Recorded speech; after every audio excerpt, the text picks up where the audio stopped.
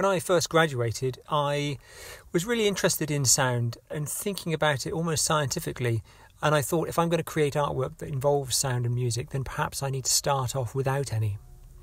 And I visited a place at Bath University, which is an anechoic chamber. And this is a space completely covered on the inside with large, spiky foam. And it absorbs all sound and vibrations within this space. It's quite an extraordinary place to visit. So it's an incredibly quiet space, and scientists and engineers, they use these as a place to test the acoustic properties of objects. And the most amazing thing about visiting an anechoic chamber is that when you go into the space, you can suddenly feel all this pressure in your head, and it's where your eardrums are tightening right up. Your hearing is recalibrating and trying to listen to what's going on out there. Because the space is so quiet, the only thing you can hear in the space is coming from within your own body. You can hear the blood circulating in your eardrums. And there's another high-pitched, which apparently is your nervous system singing away as well. What's also extraordinary is that when you leave the anechoic chamber and you come out, you're suddenly bombarded by the sounds of the world.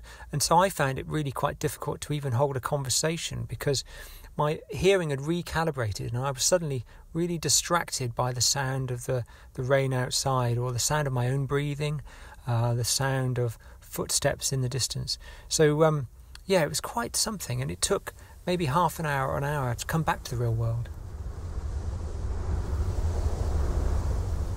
I was told that you could go into the desert, and the acoustic properties of a desert are really interesting because, again, the sound is absorbed by all the sand dunes, and it has an interesting effect on acoustic properties. But I travelled to Tunisia many years ago and was staying in a place called Douz, which is a small town on the edge of the desert in the south of Tunisia.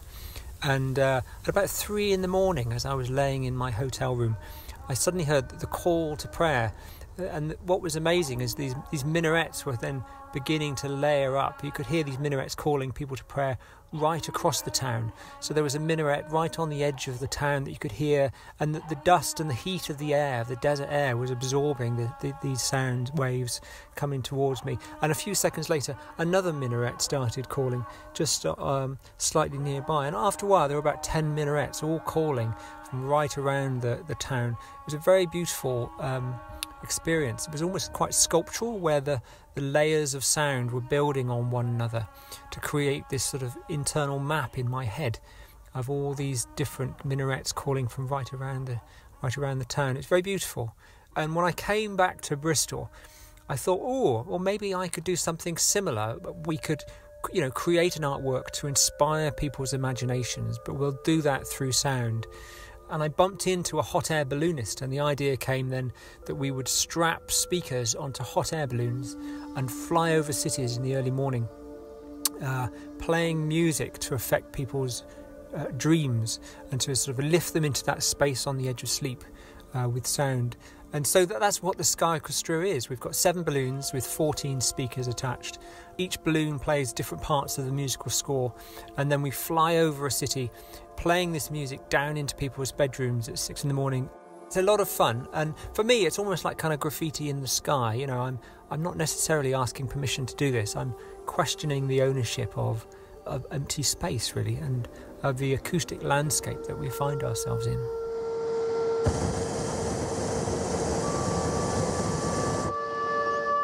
So some artworks, like the Sky Orchestra, are huge and large scale, whereas others are much smaller. Many years ago, I created an engagement ring for my wife.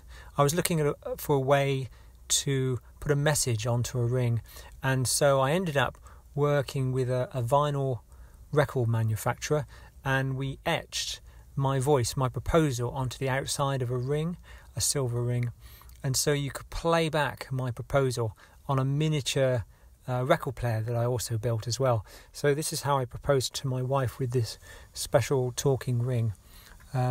Luckily she said yes, which is great, because by then we'd already had one child. Luna, I love you forever. Marry me. Luna, I love you forever. Marry me. Luna, I love you forever. Marry me. Luna, I love you. So for this Get Creative front row activity, all I want you to do is find the quietest place in your house. This could be a room at the top of the house. It could be a cupboard.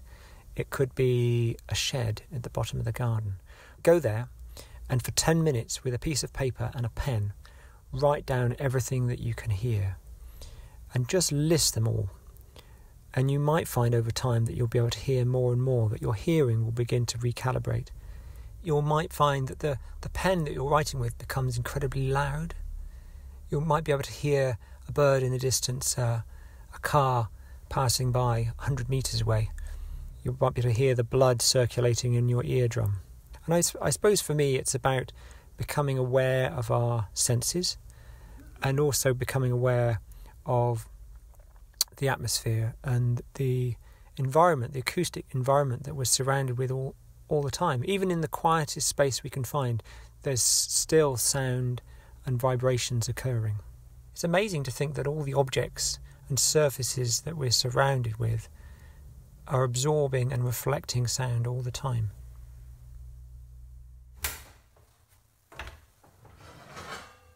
The second challenge is for you to find the most interesting sound in your house and then record it.